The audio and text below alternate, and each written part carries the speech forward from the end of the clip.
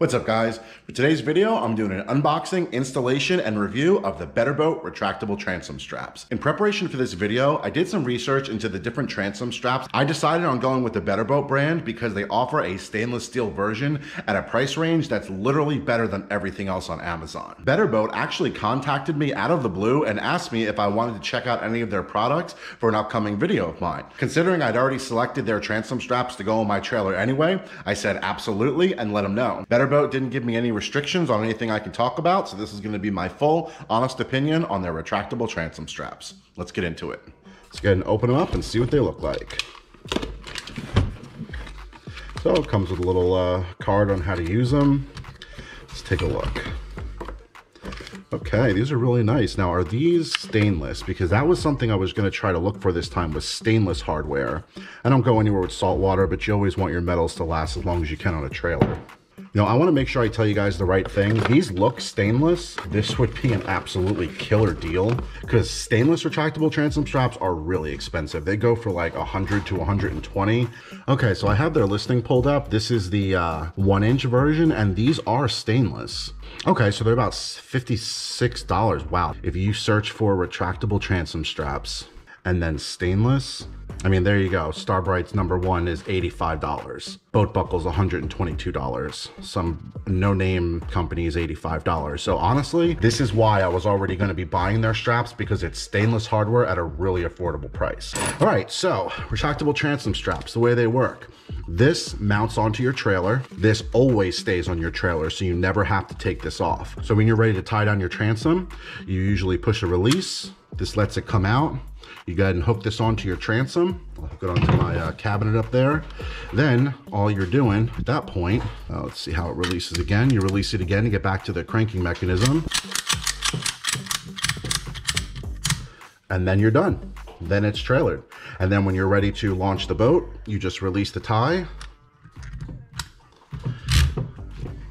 This comes off. Now, I'm a little weary about doing this in my hand, but it pulls it right back on, and everything is self-contained right on your trailer. It is a quality of life, super convenient way of trailering and handling your transom straps. So whether or not you go with Betterboat, retractable transom straps is honestly the way to go. It looks like you can mount this to your trailer and then this to the bracket to like offset it off the trailer if you needed to do that. Now, the one problem I ran into with the last one of these I installed was that the bolts were too short for the trailer. But who knows, maybe it'll surprise me. So let's go ahead and bring this over to the trailer and check it out. Normally, this is how it looks. You've got your ratchet straps here. To get these off, you have to release the ratchet. So you can get some line off of them. And then these come off. Now you usually throw these in the back of your truck, or throw them in your boat somewhere, and then deal with them again when it's time to trailer up. Now, if we can get these retractables bolted up here somewhere, this will all be self-contained. Now, what I'm seeing right off the bat is that these bolts are gonna be too short, I think. But this trailer actually has tie-off points here. I should be able to just bolt this right on like that. Maybe like that. Huh. Oh, that's awesome. Oh, that might be no, yeah, that'll be out of the way of the light too. Something cool that the other ratchet straps that I've used before did not have available was this angled mounting bracket.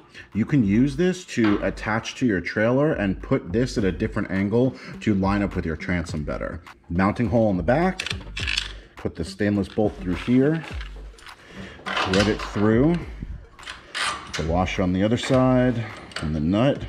All right, so we got an 11/16 socket and a 9/16 wrench. Let's get this on as much as we can. All right, so with the ratchet strap loosely tightened down, I'm gonna go ahead and crank this down in place. That way this will orient itself in its natural position, and then I'll go ahead and tighten up the bolts.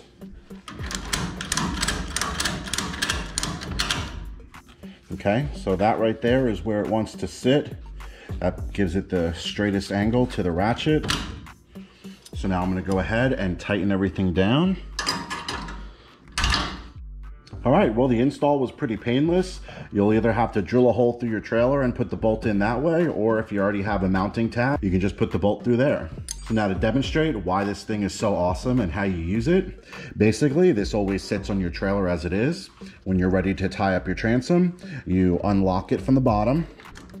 See, there's a blue tab here. You unlock it and push it all the way down. This lets it come out freely. You hook it onto your transom, and then you hold the blue tab, and you pick it up, so it's in ratchet mode now.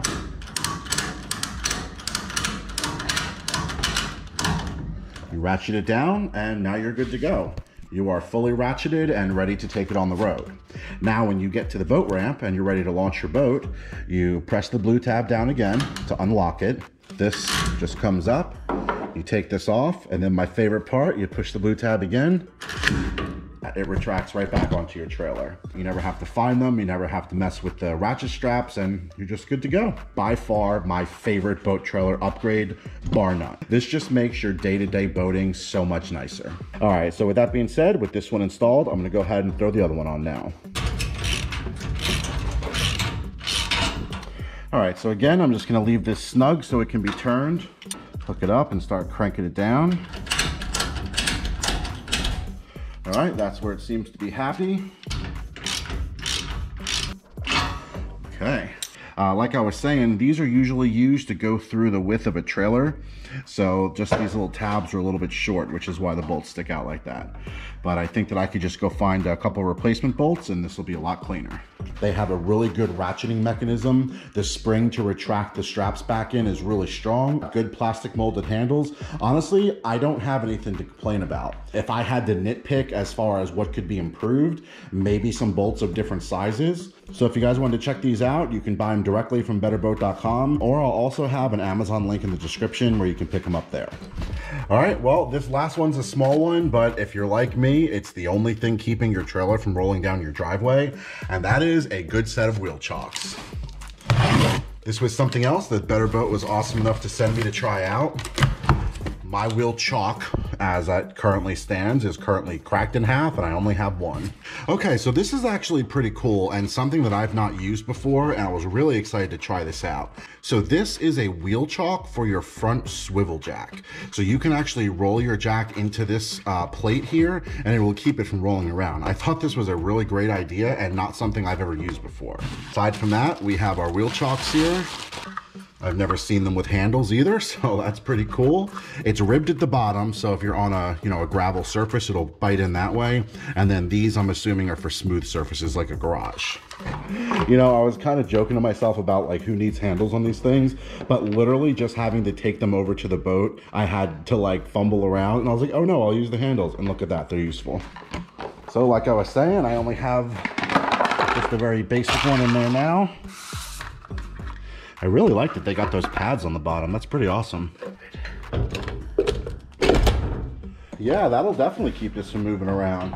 My garage is not very level, and the boat tends to drift back and forth if I bump it from one side or the other. So this is a perfect way to keep this all in place. A trailer jack wheel chock, really great idea, and this seems as good as the next.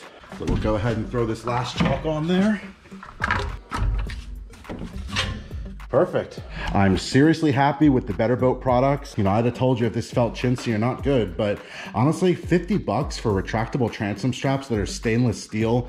Chocks are chocks. I think it's cool. It's got the handle and the anti-slip pads on it, but the front trailer jack chock, that's just a cool thing. I never dealt with it before, never used it, but I'm really happy I have it now. All right, well, if you guys found this helpful, definitely let me know by hitting that like button. If you want to follow along with the John Boat build and everything I got in store, don't forget to subscribe. I got some really cool things coming up for the boat and the trailer. I got one more tiny little problem to fix in the boat, and then I really hope to get this out on the water, try out the new motor and see how it works, and then start building the boat. All right, guys, thanks for watching.